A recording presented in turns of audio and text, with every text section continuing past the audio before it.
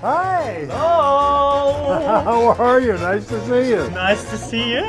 Thank you for coming. Well, thank you for having us. And since we have only 3 minutes, I suggest we get down to business. All right.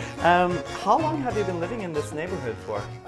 Since 1999. All right. 17 years. That's a long time. How would you describe it? Well, it's a typical Upper East Side, wealthy, boring neighborhood. Boring? Yes. Oh, what's so boring? Well, it's quiet. We have a guard on the street, and there are not a lot of restaurants or bars within a couple of blocks, so it's really boring. Can we, do you mind if we sit No, down come on just in. for a minute? You're welcome. But are there any unexpected things you can actually experience around this area?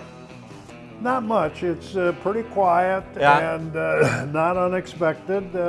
If we go down to 2nd Avenue, sometimes there's some action down there. There's some nice restaurants and bars, but we don't go down there. What's your favorite restaurant in total in New York? Blanca. It's in Bushwick in Brooklyn. It's a Michelin 2-star restaurant. We go 2 or 3 or 4 times a year. It's absolutely magnificent. Nice. And talking about eating, where do you take your guests if you have dinner parties? Well, we often eat down in the kitchen, but when we have a dinner party, we usually come in the dining room. This is gorgeous. And we have Christmas and Thanksgiving dinner here, and sometimes we have book parties, and we've had some parties here where we had some authors talk about their books, so that's fun. Very nice. Yeah. Now, I know that you have been working with sales for a long time, so if you were to pitch New York City to anyone who hasn't been here before, what would you say? It's the greatest city in the world, most diverse. The arts and the culture and the theater are the best in the world. The Metropolitan Museum of Art is the greatest museum in the country. For modern art, of course, MoMA, and the theater is magnificent. That is a great pitch. So theaters, are those, is that one of your favorite things to do here? Yes, my #1 thing to do. Yeah. I also know that you have been to the Burning Man. Yes, I have. Do you have something that reminds you of your time with Burning Man or in that festival? Well, my students love the 15-minute documentary called Charlie Goes to Burning Man. Right. So when they take my course, they say, "Oh, I saw you at Burning Man."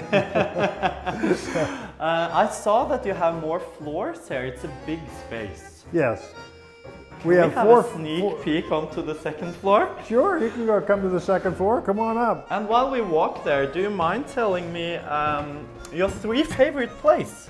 My 3 favorite plays currently on Broadway are Coriolanus. It's at the Red Bull Theater, and then we really liked Liaisons Dangereuses with Liev Schreiber and Janet McTeer. It was wonderful. This is my favorite piece of art, by the way. Oh, you know, time is up, but we can see that there's a big, beautiful space. Yes. Next time, I hope we can get up here. But we have to go now. All righty. On the way out, can you give, because you have some life experience, one advice for everyone who wants to stay young for their whole life? Yes, don't retire.